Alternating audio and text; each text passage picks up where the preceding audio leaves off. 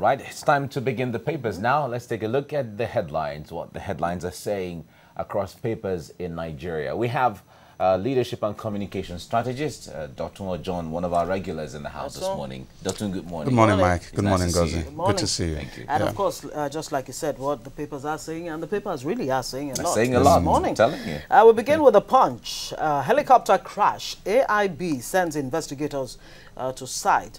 Oshibajo says God, Adeboye's prayers delivered him. And we're lucky helicopter didn't burst into flames. That's Femi Ojudu saying there. A lot of people have been asking all manner of questions, yes. As well as, you know, thank goodness that our Vice President, that Nigeria has been spared. Yeah. A very big tragedy. Very big one. tragedy. That you understand. happen. You see, we cannot but thank God for what has happened.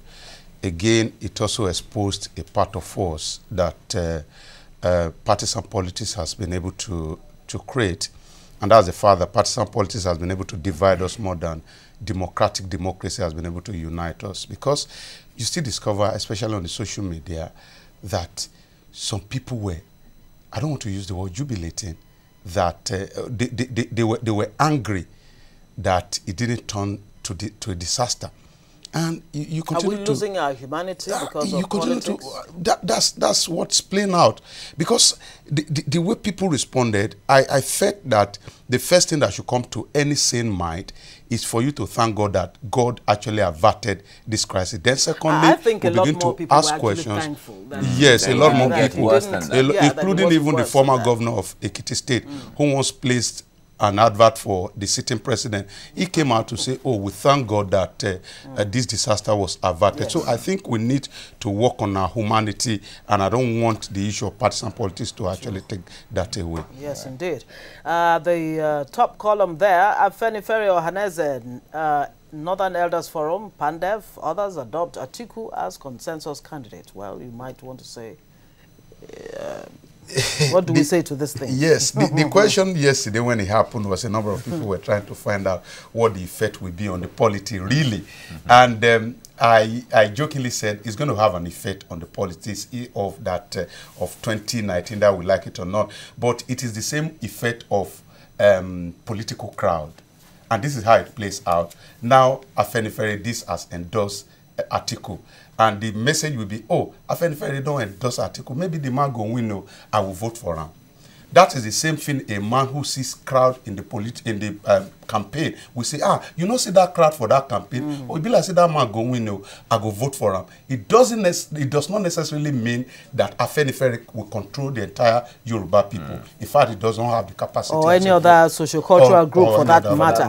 Obviously, is there a sense that the average Nigerian voter really does not even know why he goes to the ballot in the first place? That he feels, if I vote for this person that I actually believe in, that the vote might be wasted because he doesn't seem, you know, he's not the popular candidate. Yes. Maybe Nigerians need to be educated that, look, you put your vote where your mouth is. Yes, that has been the mindset over time. And again, one thing that is not also helping us is the issue of poverty. Yeah, it's going to be very easy for you and I to sit down here and continue to say people should not sell their vote, for example.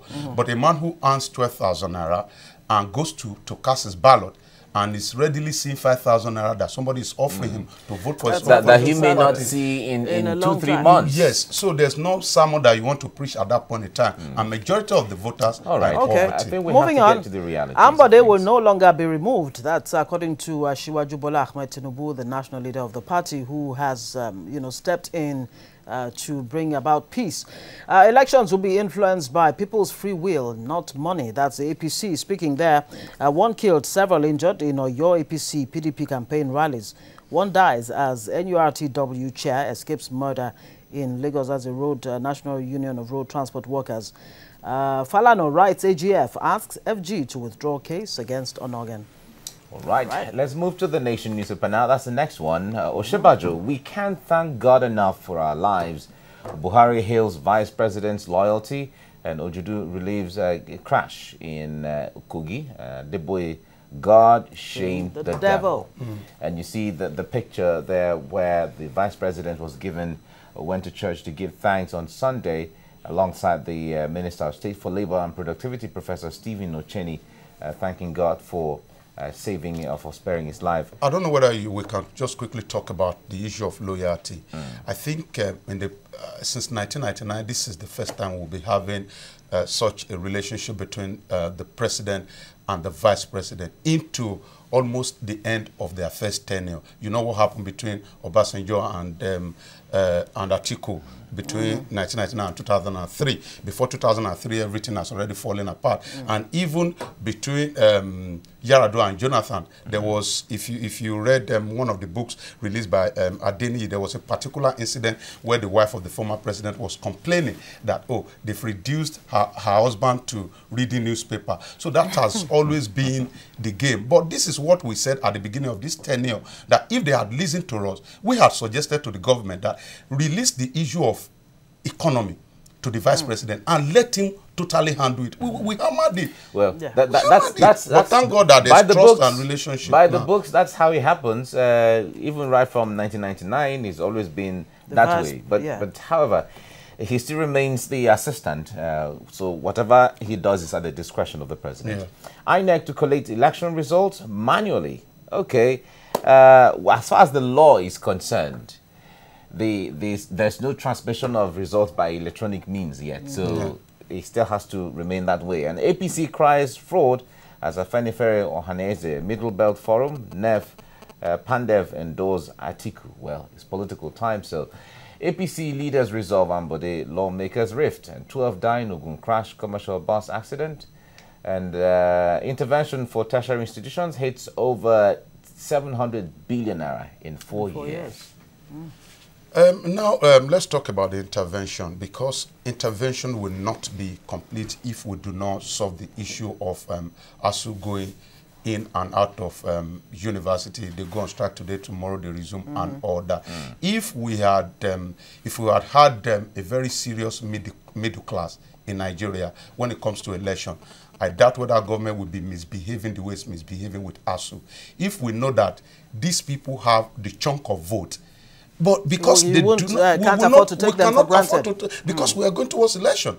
But because we know that many of us who even come on air to shout don't even have voters card. Many of lecturers in the institution. You can say that again. Yes. You need to underscore that point. The students who are above 18 don't see reason why they have to have, because they want to escape from Nigeria at all costs. So they don't want to know whether the one government comes to power or not. And until we start from, it shows that the fact that politicians still embark on serious campaign, so it shows that the average power still belongs to the people of Nigeria. But we are not using this power. It's only the market women here and there who we gather.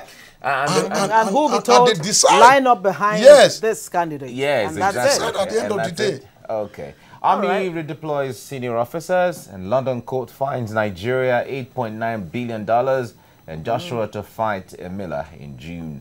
And Senator J.K.N. Waku dies at 70 in Chicago, United States. That's a really sad one. He was hospitalized for a little while before his death.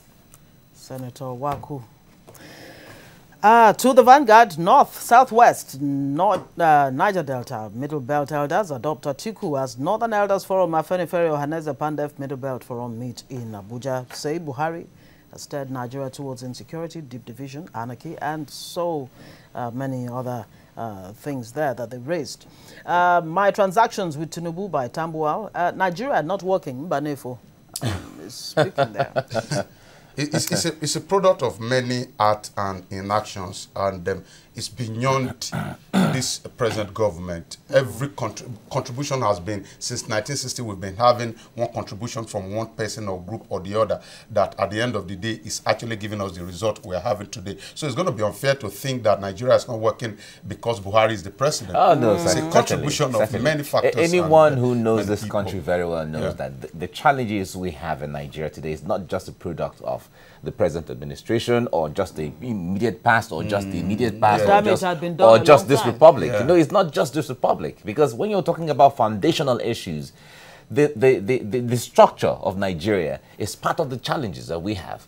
The process in doing things is part of the challenges we have. Then the norm of doing things is part of the challenges we have. Which we have built and over the time. values. And the values. That's what I'm calling the norm. Yeah. And this has been there since the 70s, since the 80s. So it's a product of the omission and commission of leaders, one way or the other. So until we get it right, as far as the values and getting right really will be gradual. And that's why I feel like government needs to define where to invest our getting right process from. You understand? You don't just wake up and get it right. You need to start from a generation of Someone people. has to inspire that. Inspire that to happen. That's what leadership does. You continue to invest in it over time. Like somebody was complaining to me that the Yahoo guys, for example, are no longer stealing on this. They go from barbing saloon and they are stealing this thing. And I said, it didn't start yesterday. It's a product of the breakdown of our moral system that has happened over time. So the only thing, because the only thing that gives you value in Nigeria is money. If I know that as a driver, for example, that people are going to respect me for my job, I want to do my job diligently. But once I know that money has become our mission, agreed our God, I want to do everything possible to ensure that what would it take for Nigeria to actually come full circle and understand that, okay, now we need to begin again, lay the kind of foundation that will be firm and strong enough so that whatever you build on it will actually stand? Yes. Because we all seem to be, just be talking from, different sides. Yeah, Nigeria is corrupt, Nigeria is this, Nigeria is that. But what are we doing? Are we laying the right foundation? Where will it start from? It starts from us, really, and now. And that's the principle of self-leadership. The people in authority need to actually open our eyes to the reality that no matter where you are a leader. And there's what they call language of leadership. And not dealers. Yes, okay. language of leadership. Let's move on very quickly. Leaders, not dealers. Yes, all leaders, right. not dealers. What else do we have here? Of course, there's a picture story there that says it all. We have the Ashiwaju of not just the Yoruba land, Ashiwaju of Nigeria, if you like, the Jagaban Bogu, right there, who has stepped in to make peace. There's Ambode on his left. There's Mudashiru Obasa. There is the incoming, the next governor of... the candidate. The candidate of the APC. Is the candidate of the APC. I was going to say, he's not the next governor. The hopeful incoming. If there's he's just the candidate. And let's leave it at that. And there is the man referred to as Peperito there. Hopefully we can move forward from this. Yes, this move. All right, we have to go very quickly. Okay. CCT trial, anxiety over threat to issue bench warrant on Onogen, and CCT boss Umar has no pending criminal charge. That's the Attorney General of the Federation, Abaka Malami, saying there. Buhari's government marked two. Okay, that's it. Really? Okay, this day is my last paper this morning now. Northern and Niger Delta elders, or Haneze, Afenifere, others endorse Atiku, say younger candidates also capable to rule but lack machinery to win. Gang up against Buhari will fail, says presidency, and APC is saying it's fraudulent. Okay. Okay. They lack the machinery. They lack the machinery to win. Okay.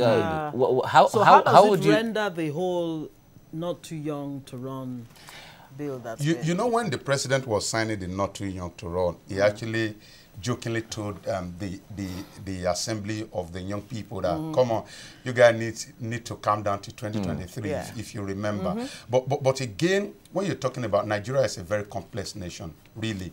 So for any young person to come out and say that he wants to win the presidency, there's a lot of things that are involved. But again, if the older generation believes in the power of the younger generation, they can help the people like us to build the machinery that is needed to win election. But you will not be talking that you want your son to take over your company and you still want to remain the chairman. But I think on the other hand, the young people are not galvanizing all the weapons in the context of the tools they need together first, because the issue there is they have and they don't recognize, because the issue there is, if you're talking about technology, if you're talking about social media, if you're talking about population, if you're talking about energy, all of that the young people have, but are they coming together to work in unison? Is one big thing. So the issue there is, they don't really need the permission of the older generation to win, but they are not realizing the power within their disposal. You see? If the young people can actually imbibe the spirit of those who fought for Nigeria's independence, recall the Nnamdi Azikiwe, the Awolowo was, exactly. Fabale was, Well, they were all their young. 20s and They were all 30s. young, and Exactly. they decided with one voice and one this spirit to is say, what look, this is what we want to do, and we're going to go for Anyway, it. an analyst will say because they saw a common enemy at that time, so they worked together. But in real terms, when you come to the details We have of lost sight how what they the were common working enemy together, is. it tells you that they were actually not together in that sense. I think things are getting better, really, because now we have the passion. We have the passion. What we are yet to understand is the politics. And politics is about give and take. Sometimes you just say, oh, I'm stepping down for this person. That's the only thing. And people like us are trying to educate the people that beyond the passion, we need the politics too, and the politics of ability to say, oh, it is not about me. At the end of the day, it's about the society. And you can see it play out even within the few last weeks that some of them are saying, oh, we are now ready to step down. So it's beyond the activism. Yeah, It's but about the the power. tactic also matters on how to deliver that idea, because if you're talking about the issue of some agreeing to step down, some of these tactics would have been done before now, because the timing also matters. Yes, of course. That's what we'll continue to learn as young people. But it's good young people are coming out now. They would certainly have gathered some experience.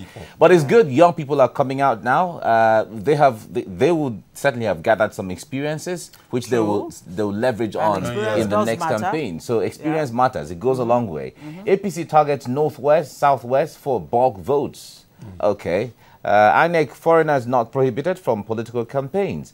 That this is coming out of two governors from Niger Republic that came to support President Buhari in his campaign in Kano. Yeah. The only question there is that did they enter Nigeria through the right means? Do they have their papers? If they don't need a visa, they need a passport. Where their passports actually stamped at the various borders. And those are the simple questions. And if the answers are yes, then they have the right to attend to whatever they want to attend to. Well, when it comes to the law didn't. The law is silent as to whether foreigners can come to involved in campaigns. The only thing the law states is that they cannot vote and be voted for. But they can observe, can't they? Yeah, they can observe. They can campaign. If you want to bring your friends from Kenya or your friends from China to campaign for you, why not? You can do all of that. So maybe it's going to be a new wave in the coming days where we're going to see young people from America, young people from China, and young people from Italy. And maybe it's also going to open our eyes to some realities in our books. Maybe there's the need for us to also adjust one or two things, because if we have a leader, for example, come from another nation to come attend a political party, there's a possibility that he will bring one or two other or three other people to attend with him. And that's going to sway the crowd in the political rally as well. Exactly. So these are some of the things that we'll continue to on the look other hand, if politicians see it as giving an edge to someone, they might go to the National Assembly to say, you know what, we need to make this law to prohibit foreigners from campaigning. Yes. So it's all right. So that of course will depend on situation. if we can actually prove that they are supporting or they are being around to observe any campaign. Gives any or kind even of advantage, outrightly support and campaign any undue advantage to the. All right, we have to go. We've been told they've been shouting at us. You gotta go. All right. Thank you very much, Dr. John, for joining us this morning. Thank you.